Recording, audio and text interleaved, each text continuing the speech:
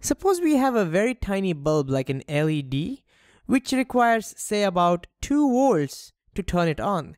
And let's say that if you put any voltage across it more than 2 volts, then you're going to blow it up. Maybe 3 or 4 volts, the LED gets blown up, gone. And let's say that to power this up, we use a power supply, which is not a very reliable power supply. Let's say it produces a voltage, it gives out a voltage anywhere between 1 volt to 5 volt, let's say. How do we connect this LED to this power supply and make sure that it doesn't blow up? One way to do this is by using a Zener diode. In a previous video, we've spoken about this thing called the Zener diode. We saw that it was a very heavily doped diode, and due to which, in the reverse bias, it can break down at much lower voltages. It can start conducting very heavily at much lower voltages than a conventional diode. And we've also seen that the more you dope it, the more the doping impurities, lower will be its breakdown voltage. All right, and this mechanism is called the Zener mechanism. It's a little different than what happens in regular diodes, and we've spoken a lot about this in a previous video. So if you need more clarity, it would be a great idea to go back, watch that video, and then come back over here. But in short, Zener diodes can break down at very low voltages under reverse bias. Okay, so let's say we have a Zener diode with us. Normal diodes are represented this way in a circuit symbol, right? How do we represent the Zener diode? Well, all we do is put a Z over here to tell us that this is not a normal diode, this is a very heavily doped Zener diode. Okay, we mentioned like this. Now, suppose we have a Zener diode whose reverse breakdown, the Zener breakdown voltage, let's say is 2 volts. That's what we'll be requiring for our purpose. Let's say we have a breakdown voltage of exactly 2 volts. Then let's see how this diode behaves under various circumstances. So first of all, to make sure it is in reverse bias, we have to make sure this is positive and this is negative, right? We should try and force the current in the opposite direction. Now notice, as long as the reverse bias is less than 2 volts, when we are over here, less than 2 volts, notice that the current flowing through the diode is extremely tiny. Over here we are, which means it's almost as if the diode doesn't conduct at all. So we could assume this diode acts like an open circuit when the voltage across that is less than 2 volts. All right. So that's one way to think about our diode. So that's one behavior. It'll act like an open circuit, when the voltage across it, this voltage is less than 2 volts. And similarly, once you hit 2 volts, notice what happens. Once you hit 2 volts, then regardless of what current flows through it, notice this becomes almost vertical. So regardless of what current flows through it, the voltage pretty much remains a constant, right? And a heavy current starts flowing through it, which means we can assume that once the voltage hits 2 volts, so let's use purple for this. Once the voltage hits 2 volts, we can pretty much assume that our Zener diode behaves like a short circuit, because it offers extremely low resistance. You see, it readily allows the flow of charges. So we could assume it acts like a short circuit between 2 points, and the voltage across it remains a constant. That's important.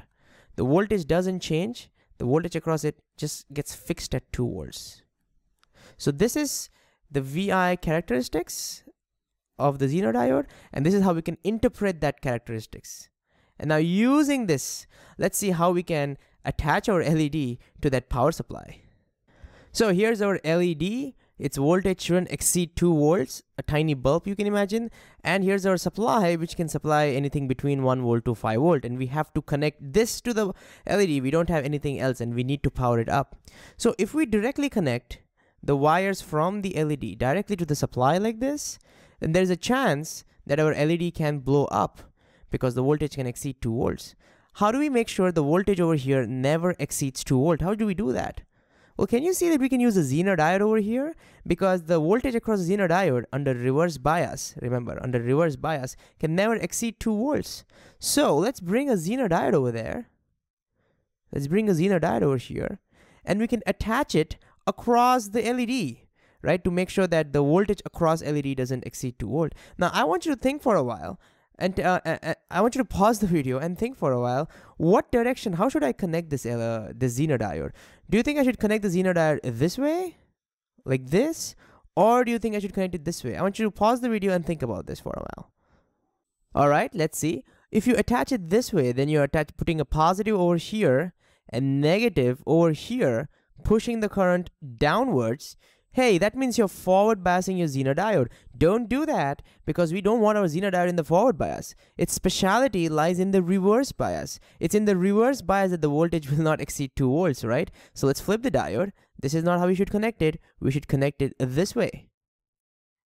Ta-da! And there we have it. There we have it. Now we know for sure that the voltage across this diode is not going to exceed 2 volts. So yay, done, right? Well, not really. I want you to now think about what will happen under various circumstances. I want you to just pause the video and again, think about this. This is very interesting. What will happen if the supply voltage is less than 2 volts? Pause and think. And similarly, what will happen when the supply voltage hits 2 volts? Think about these two cases. We have the behavior over here. All right, let's see. If the supply voltage is less than 2 volts, right, then we are over here. We are over here, which means our Zener diode acts like an open circuit, right? So let's do that. Let's put that. So if it's less than 2 volts, then our Zener diode acts like an open circuit.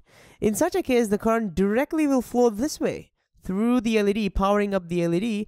Nicely, our LED will glow as long as the voltage is less than 2 volts. Excellent. Excellent.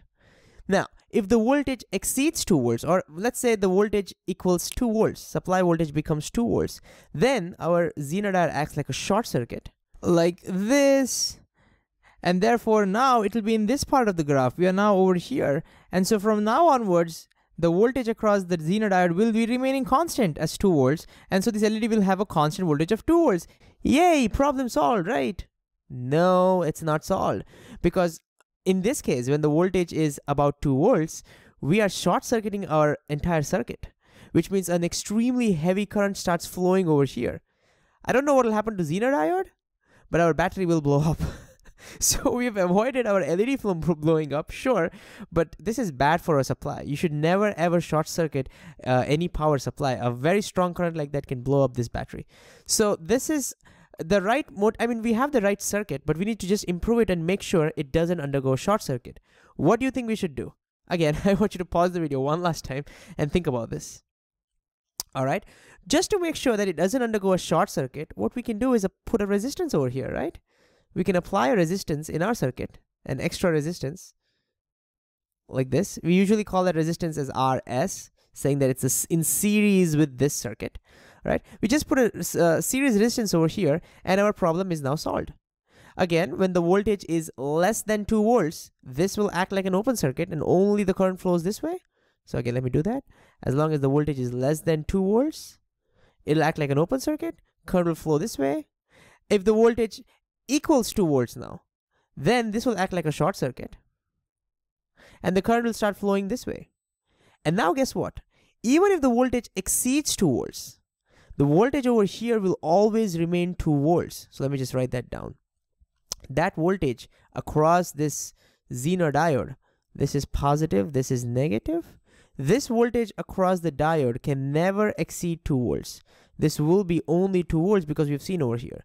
Now, of course, in reality, this is not exactly vertical. So the voltage will exceed a little bit, right, as the current changes. But we'll assume that pretty much doesn't change at all. And as a result, if the power supply supplies, say, 3 volts, then that extra 1 volt will be dropped across this resistor. 2 volts get dropped over here. If the supply voltage becomes 4 volts, there will be 2 volts here and 2 volts over here. So notice, whatever happens, as long as the voltage supplied by the power supply is more than 2 volts, the voltage across the LED will stay at 2 volts because of this Zener mechanism. You understand? And that's the whole idea behind voltage regulation. So this circuit is called as a voltage, or this Zener diode is called as a voltage regulator. Voltage regulator. And that's one of the applications of a Zener diode. Voltage regulator just means that it keeps a constant voltage across it. It makes sure that the voltage doesn't exceed a particular value. Well, of course, if the input voltage goes below below 2 volts, then the Zener will act like a open circuit, and the voltage across the LED will also go below 2 volts. That it can't do, but it can make sure that the voltage won't exceed 2 volts. That's the idea behind a regulator, or a voltage regulator. So long story short, a Zener diode in reverse bias has a constant voltage, and as a result, it can be used as a voltage regulator.